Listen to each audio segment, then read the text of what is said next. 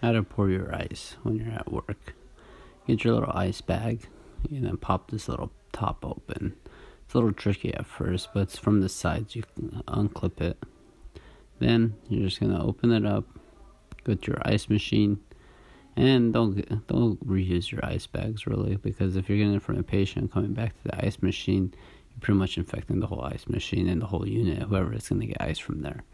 So I know we're trying to save, but in reality it's kind of dirty unless you get like a cup and then fill up the ice and then go to your room and fill up the ice bag that way. And watch out for the water dispenser because it's a sensor too. So fill it up. Sometimes there's a line. Sometimes you can fill it up all the way, depending on how big your patient is and how much you need. This part you fold it over, and it should just clip on in. Sometimes it gets tough and stuck, but once you get the hang of it, it's pretty simple and easy. And then just put the sleeve back on, but sometimes always put a towel underneath it for your patient to not prevent skin breakdown.